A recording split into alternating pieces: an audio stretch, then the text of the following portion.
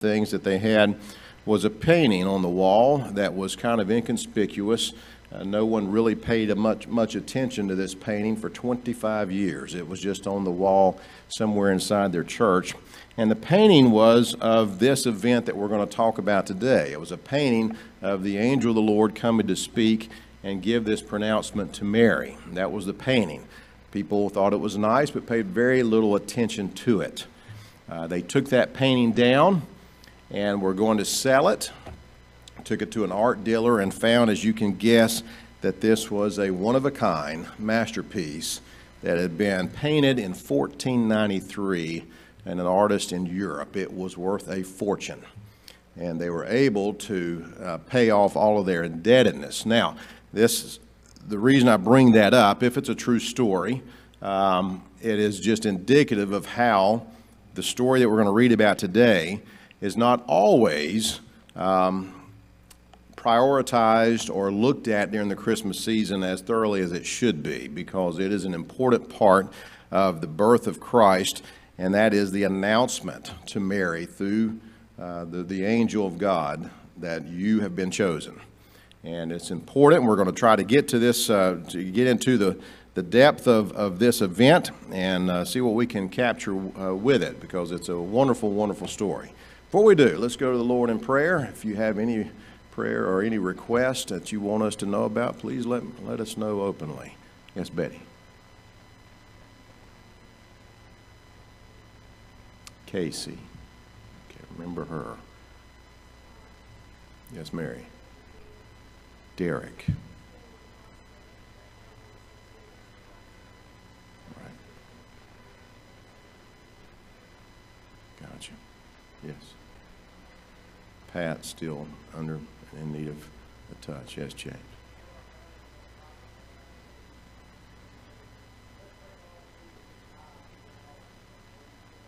Yes, it's a rough weekend through our country. Yes, Tom.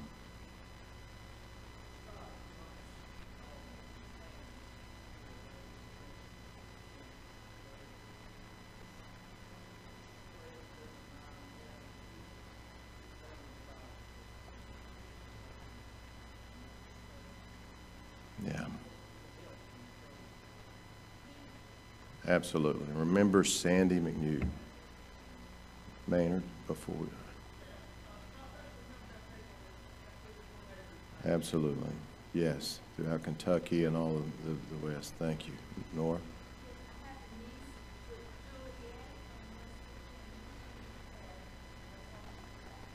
Juliet. Thank you. Yes, ma'am. Yes. What's their name? I'm sorry.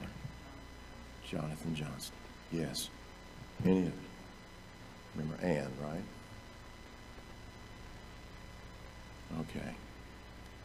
Please remember these throughout the week. We're going to go to the Lord this morning as a unified body, asking for God's favor to be upon these individuals and that He would heal them. If you'll join with me in prayer, God, we come before you, asking you in the name of Jesus to show yourself strong, Lord, in the lives of these individuals that you've heard. So many things going on in this joyous time. Will you use it as a celebration, God, of the birth of your Son as He came to the earth and became the Savior of the world. But Lord, as we live in this world, there are trials, tribulations, there is death and sickness. We understand that, Lord, but we also find joy in the fact that we can come to you, Lord, with our needs and requests, and that you hear our calls. You hear our cries, God, and you have in your knowledge, Lord, the salvation needed for each and every one of these people that are hurting. We pray special prayers for those who have been battling for so long, whether it's cancer or COVID or other needs or other sicknesses and diseases. We pray for a miracle during this miraculous season, God. We pray for miracles from your hand upon each and every one of these, God. For those who have passed away throughout our country through disasters, Lord, we understand that while we're on this earth, the earth cries out and dangers they abound. But God, we pray for comfort and peace through these times of turmoil. I pray for this church and for everyone in it, Lord, that you would provide a protective hedge around all of us, God, that we may once again rejoice in your salvation and understanding that peace comes from you, Lord, and we enjoy our peace from you. I pray for this lesson that I would say something beneficial. Help me to keep my mind clear and focused on what to say. And I just give you thanks, Lord, for all that you've done and all that you're going to do, Lord, all you've done in the past, present, and future. I just thank you so much for it and ask these things in Christ's name. Amen.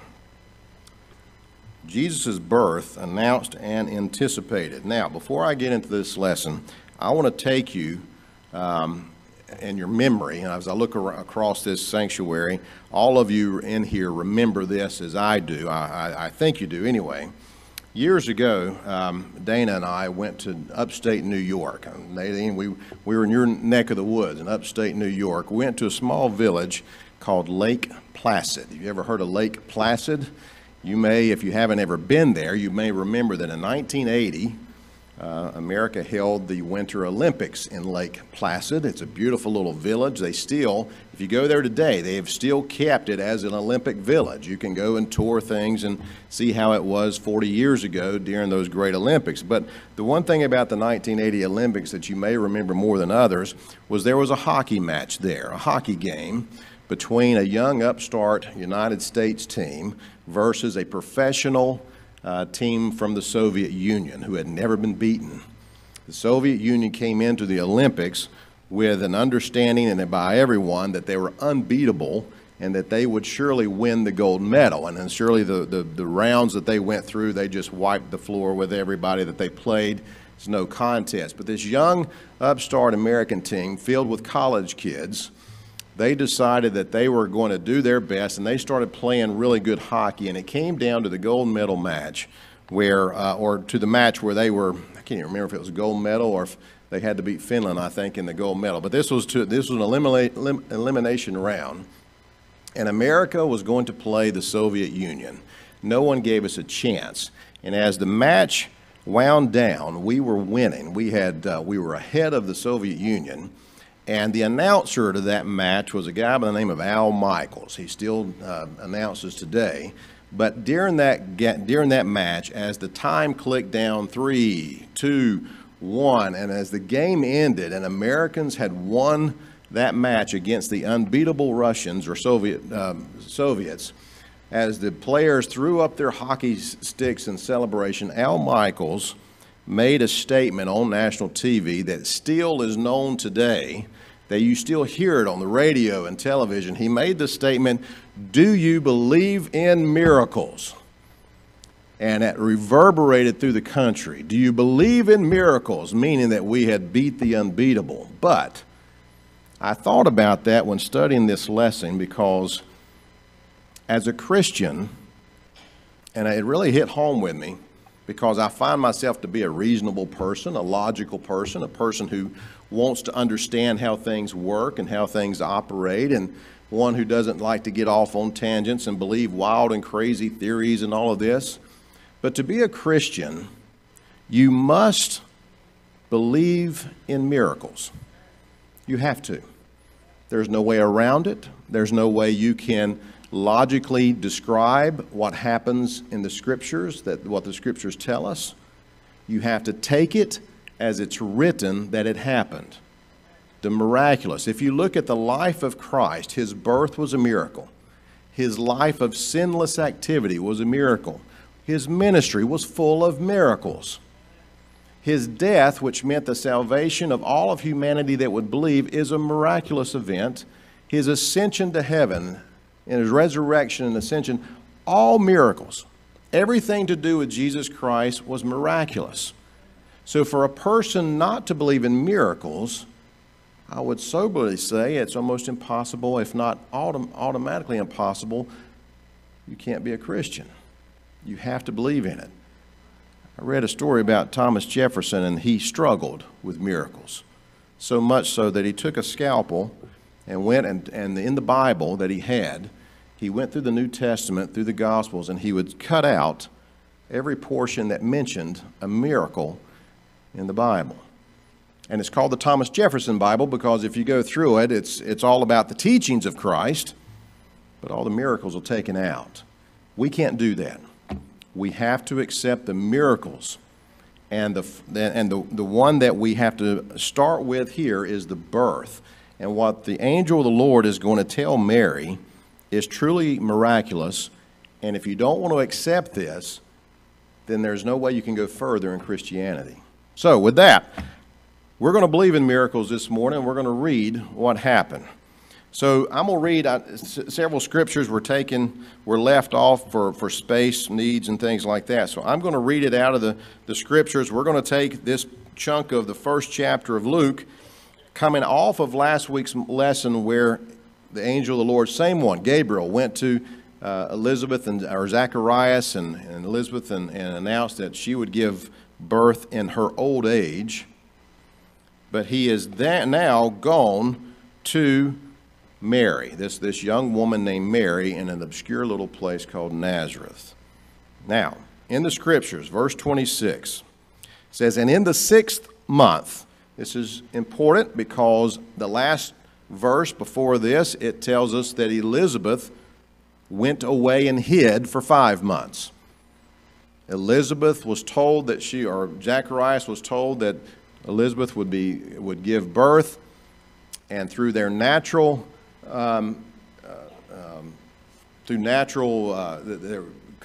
she conceived naturally, and for 5 months she went and hid herself. We're not sure why she hid herself, but she did.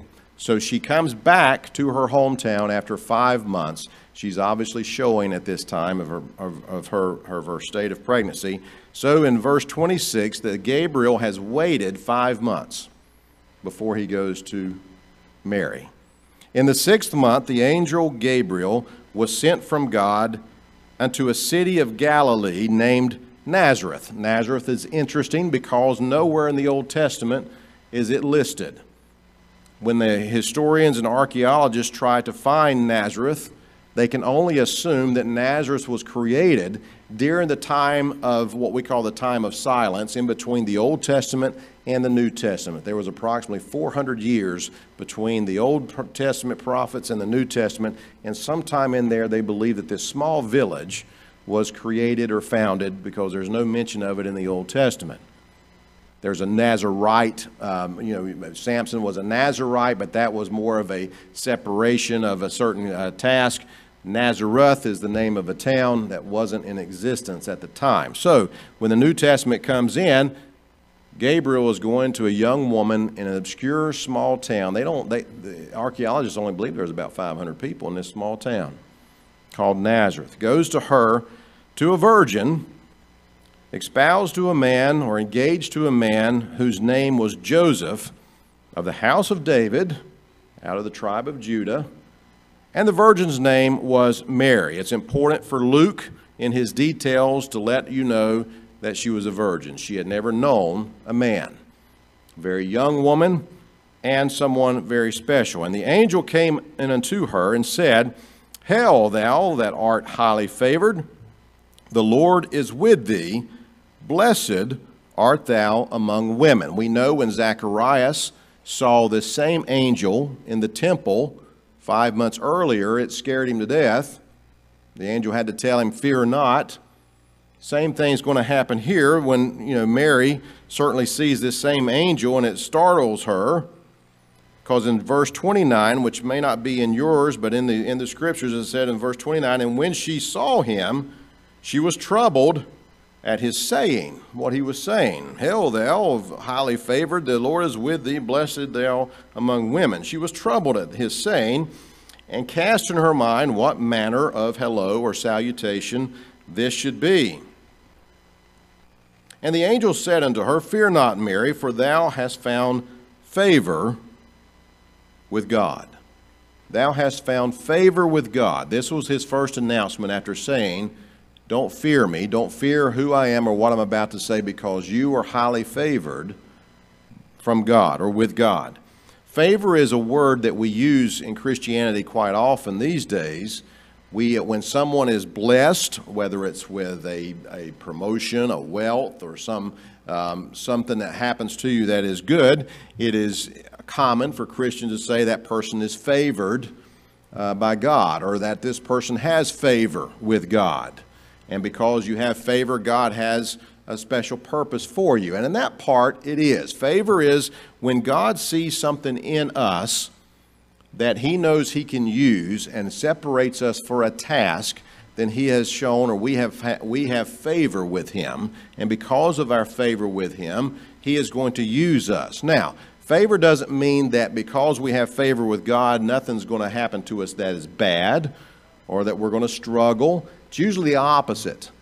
If we have favor with God, it means he has he has set us aside for a task, and during that task, we will be blessed, but we also will see struggles and trials. Because anytime we do something for the Lord, especially when he has set us apart to do this, we will find troubles and trials as we go along. But he has chosen us. He has had favor upon us because he believes that our dedication and our spirituality, our dedication and commitment to him has allowed us to perform that which he has separated us to do. And that's what he's doing with Mary. God has noticed this young girl named Mary to a point where we may never know what her lifestyle or life choices were as a young girl, but she is so attuned to God himself that God has found favor with her and knows that this is the one that I want to set aside for the task of carrying my son that I will bestow upon her. And behold, thou shalt conceive in thy womb, an important terminology there, thou shalt conceive in thy womb and bring forth a son, and shalt call his name Jesus. Thou shalt conceive in thy womb and bring forth a son, and shalt call his name Jesus. These words must have fallen on her mind very strangely, and we know that it did because of how she's going to respond to this. But when the angel came and said, you're highly favored, she may have thought, well, God has separated me for a purpose. I've got a job to do for the Lord that I've served all these young years of my life. Having no clue that it would be that you're going to carry a son and you're going to call his name Jesus. This startled her even more. Now, in saying that, thou shalt conceive in thy womb, it's important for us to understand that because everything that an announcement from God in detail is spoken has a purpose for it. I'm certainly no medical doctor, and every woman in here could tell me if I'm incorrect. I didn't take the time to study this, but I believe that most conceptions where sperm and egg come together is done in the tubes. And then it makes its way to the womb where it grows and things of this nature. But the angel says, you will conceive in your womb. This is going to take place already in the area where this child will grow, and it's going to be done by the Holy Spirit. It's going to come upon you. Now, when she sees and hears that she's going to conceive, she knows that she's never known a man, and also she is hearing that when she conceives, she is to name him a specific name of Jesus. Jesus means Jehovah is salvation. Now, if you're a Hebrew person at the time, the Hebrew word for Jesus is Yeshua. So for those who are in the Jewish heritage and they are believers in Christ, they're called Messianic Jews. You may hear them refer to him as Yeshua. It's in their native tongue. Same terminology, same name. We following the Greek terminology, we call him Jesus. So instead of, here again, just like last week, instead of being called by your father Joseph's name, there's a specific name that is to be given. And when God names someone, it's always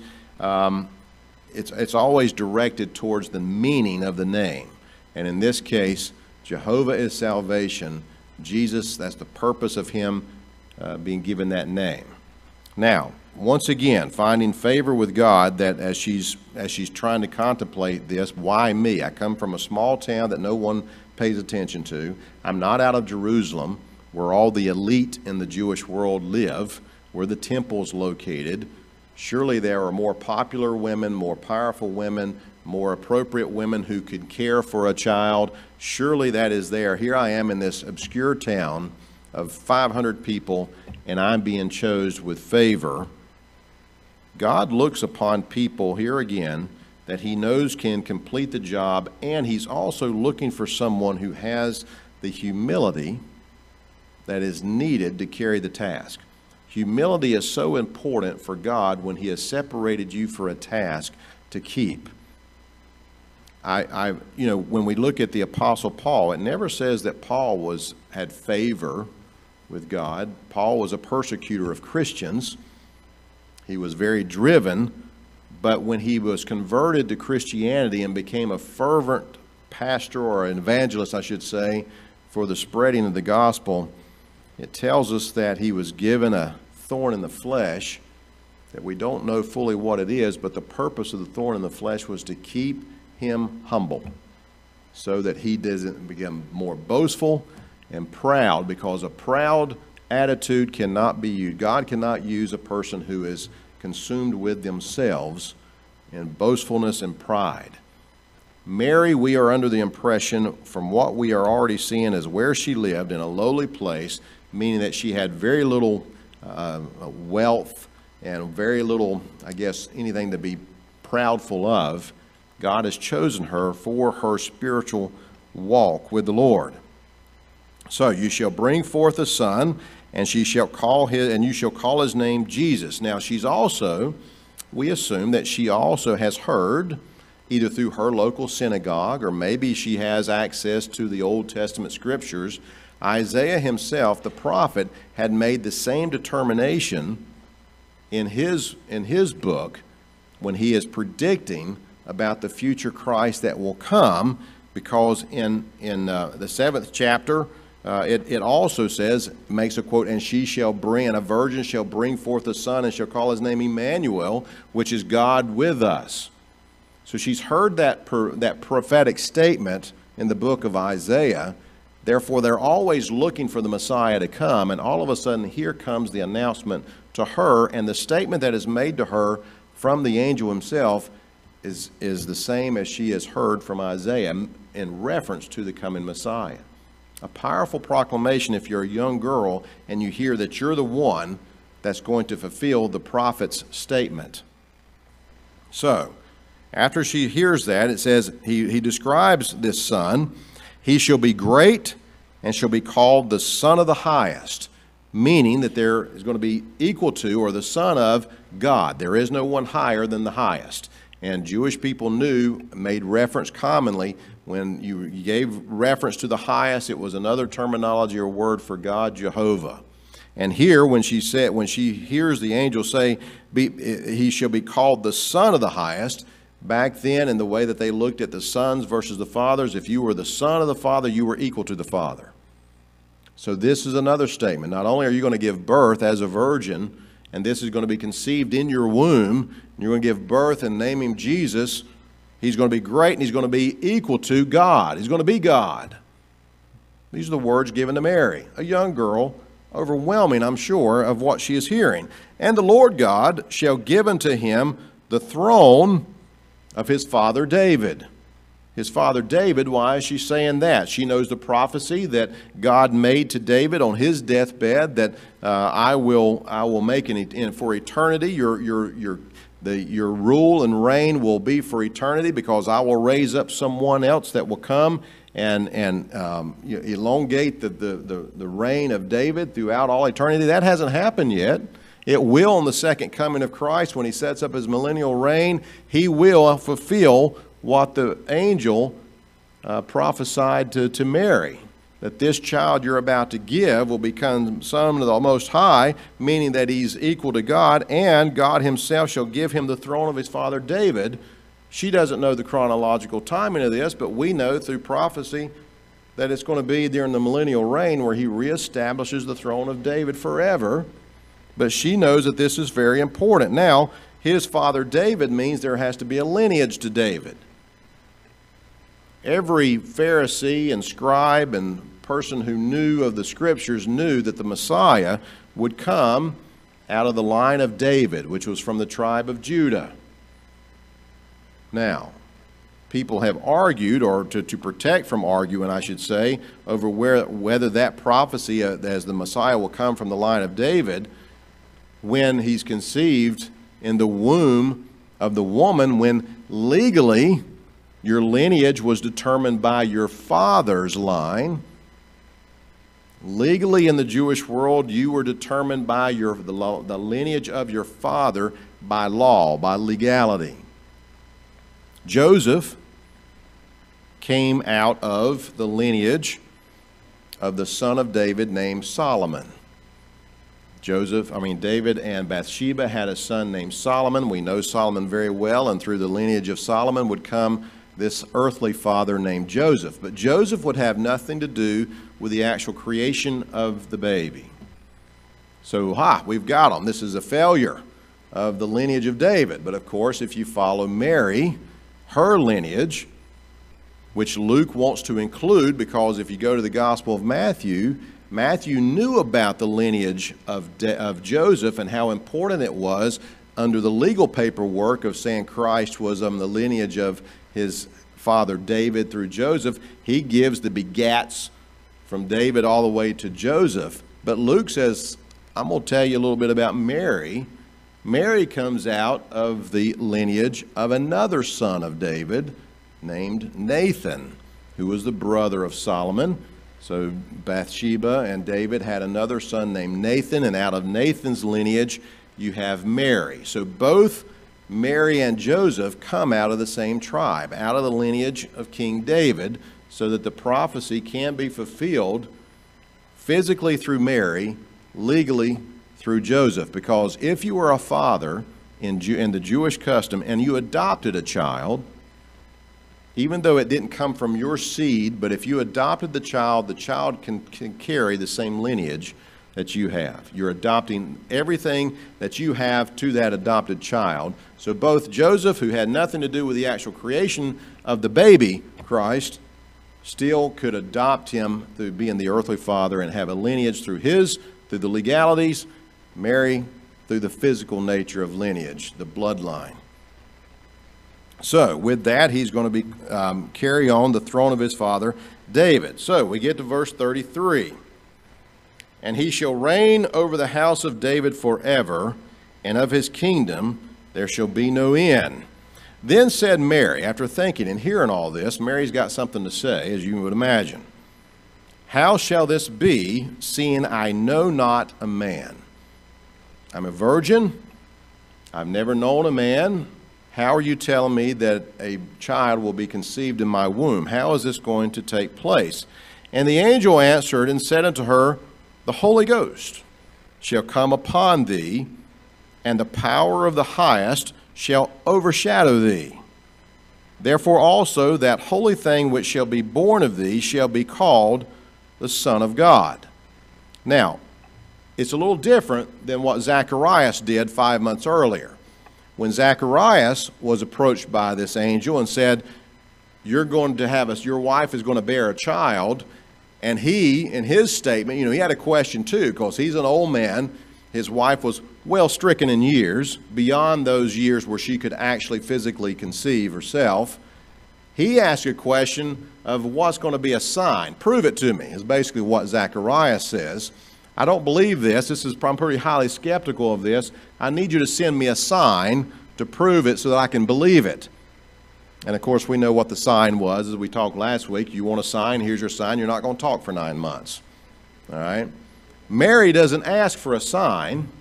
She simply says in her questioning, how shall this be, seeing that I know not a man? In other words, she believes that it's going to happen, but she wants to know how. It's a logical question of physical ability, and she, in her questioning, she doesn't ask for a sign or says this is, I've got to have proof of it. She just wants to ask the question, how is this going to happen so I can be prepared? And instead of punishing her for any type of questioning, the angel gives her the answer as to what's about to happen to her. This is the miraculous part that we talked about. We as Christians have to accept. People who cannot accept things that don't make sense, don't have reason, don't have logic, they struggle with the virgin birth, how a baby can be conceived in the mother's womb without actual seed from the man. The Holy Ghost is going to come upon you and overshadow you. When you look up the word overshadow, It doesn't have to be a darkness, but it can be a brightness, but it's usually depicted in the Scriptures as an overwhelming presence. It is in some portions of the Scripture, it's depicted as a cloud where the Shekinah glory overshadows where whatever it comes in. And when the Mount of Transfiguration, Jesus was there, and the cloud came down and overshadowed the three that were on the Mount of Transfiguration. The Holy Spirit comes down, and we don't get into detail of when this happens to Mary or what is going, when it happens or how it happens. We are to believe, as the angel told us, through the Holy Ghost, she conceived in her womb where the child was created.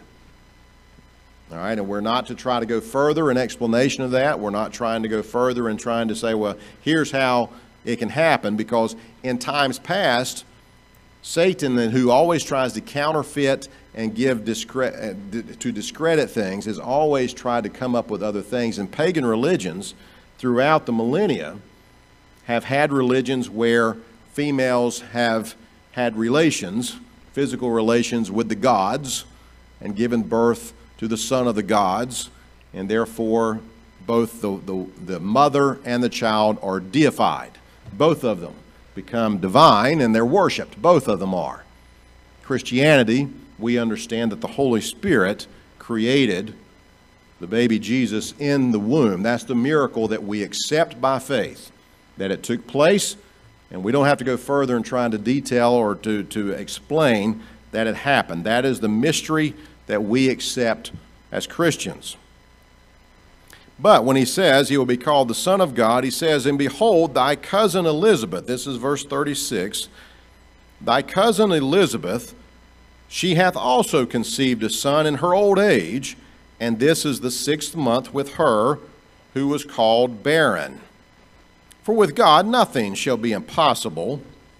And Mary said, behold, the handmaid of the Lord. Behold, look at me, the handmaid, the servant of the Lord. I've used my whole life, but being as young as I am, I've dedicated my whole life to following the Lord.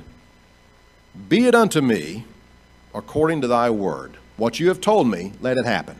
I'm here. I'm willing. Separate me with the favor of the Lord. I don't know what my future holds. I don't know how this is going to happen. I don't know what may happen to me. I don't know the difficulties ahead.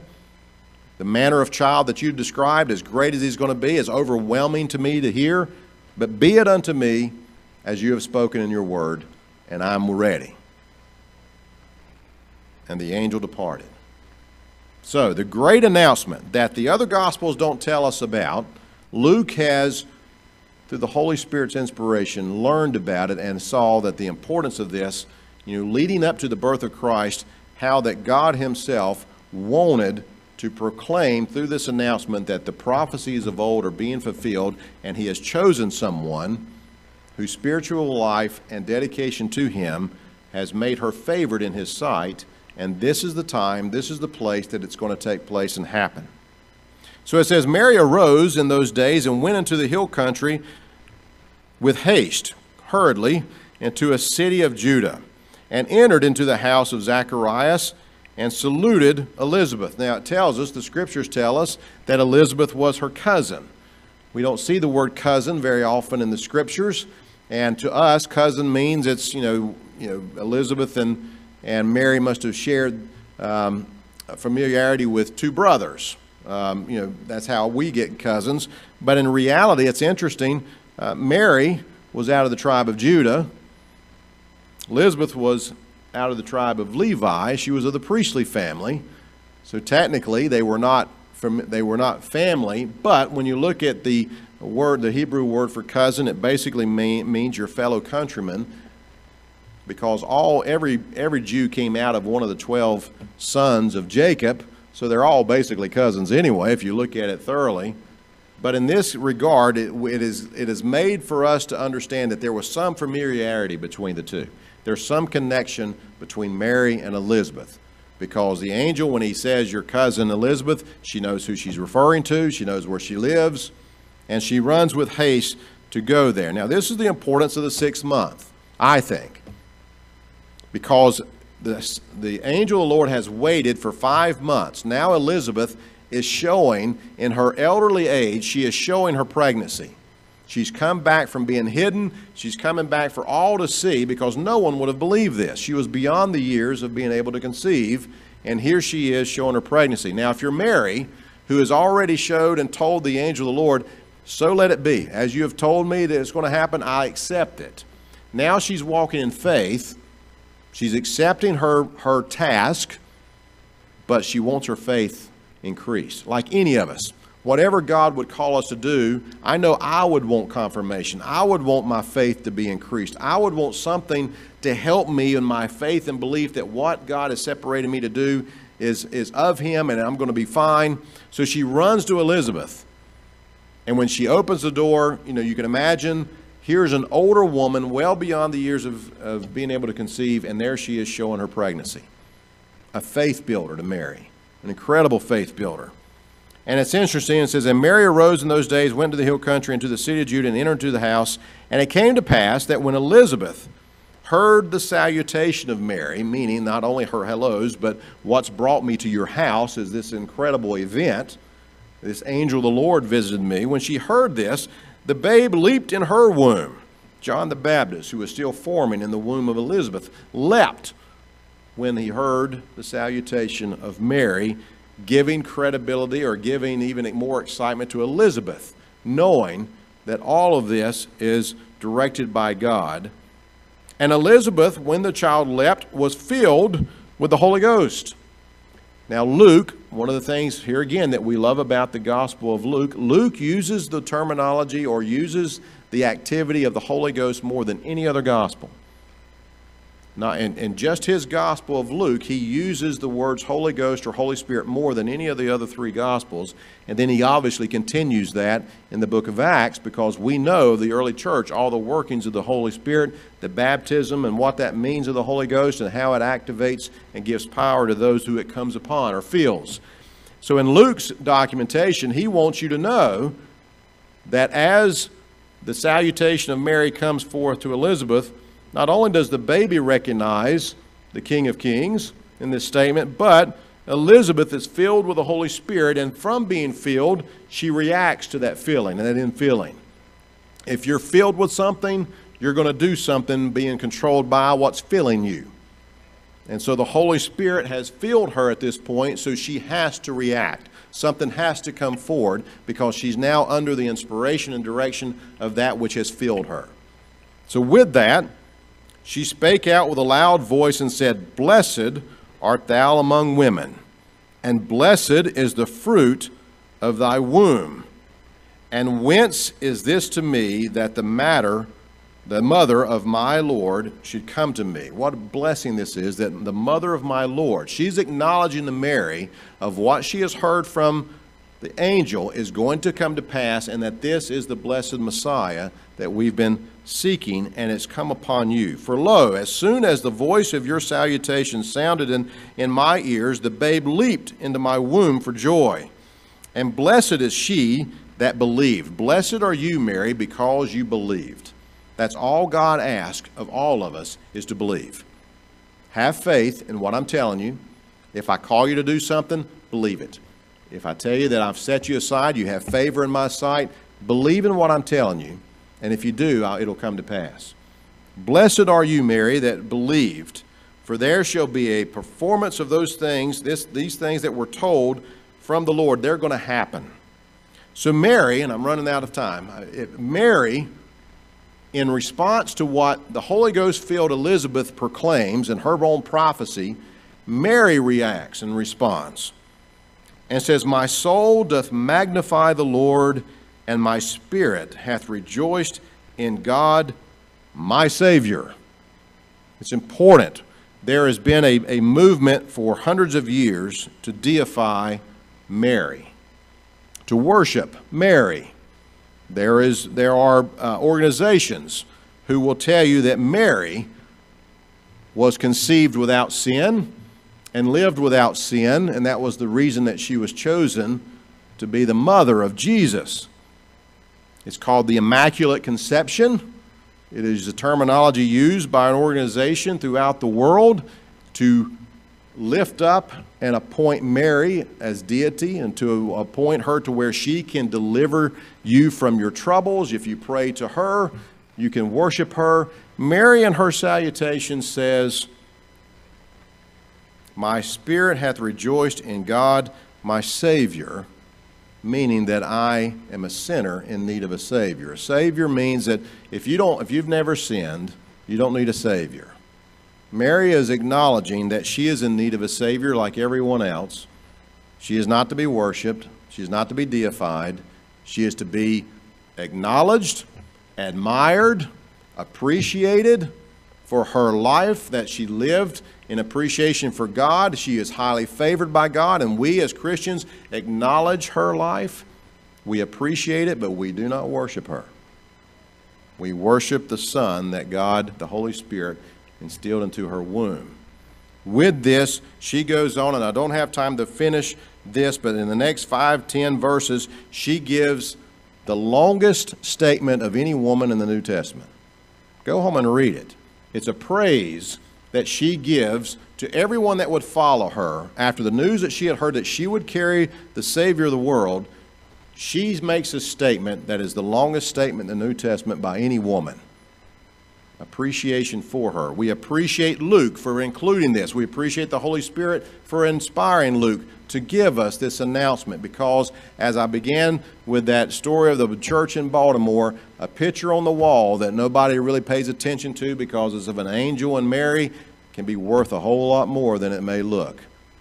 We appreciate this event because it's leading up to the most powerful event that's ever to take place next week as we talk about the birth of the Savior and Lord Jesus Christ. Have a good week.